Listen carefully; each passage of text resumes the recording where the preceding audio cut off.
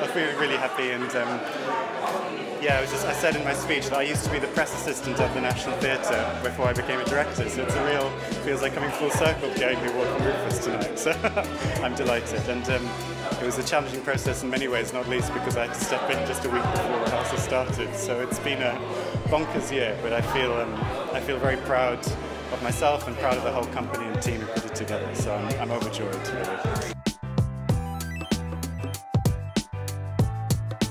It's changing now, but I think it used to be that assistant directors were often going to unpaid jobs, and I think it's good that that's moving on, so they're not unpaid anymore, because it's very hard to be a director, and it's very lonely often, and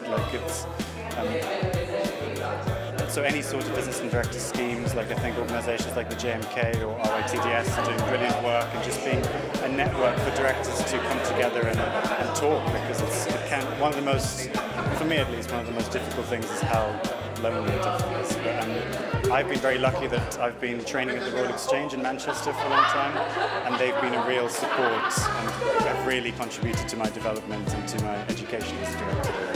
The fact that this award is given for a show that took place in Manchester, and if you look at the other nominees in this category, they're all over the country.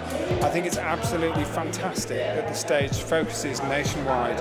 All the other awards that we see in London are for London only, and this is not an industry that exists in London only. It's a nationwide industry, and there's brilliant work going on all over the nation. So I think it's really fantastic. In this case, to see an award going to somebody who made a show in Manchester, but generally speaking, to look at the whole country. It's a brilliant resource for feeling like you're plugged into the industry, learning what's going on. I think initiatives like this are so helpful for people just kind of starting out, and because I think it means that you always feel like there's a support behind you. Like I think Big Like the Stage offers that really well, and also for me, having worked in press and PR beforehand, like I've kind of seen both sides of, and I realise how integral publications like the Stage are actually for the image of a theatre, and how a theatre can present itself to the world. That collaboration is really key. I actually think that the Stage has become far more relevant in recent years. I think the fact that they've made it their business to champion certain issues,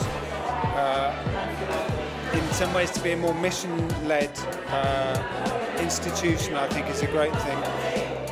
And the fact that they're reviewing immediately and getting out there straight away means that it's, like you say, it's a resource in lots of different ways. So now you can look to the Stage for really intelligent discussion about all of the issues, not just who's in what and what show's happening, but actually as the arts, I feel, have more and more to say and to contribute in this particularly tumultuous time in our national history. It's fantastic to have a newspaper like the Stage that is really, I would say, on the money. It's not about being on the money, it's about being on the mission.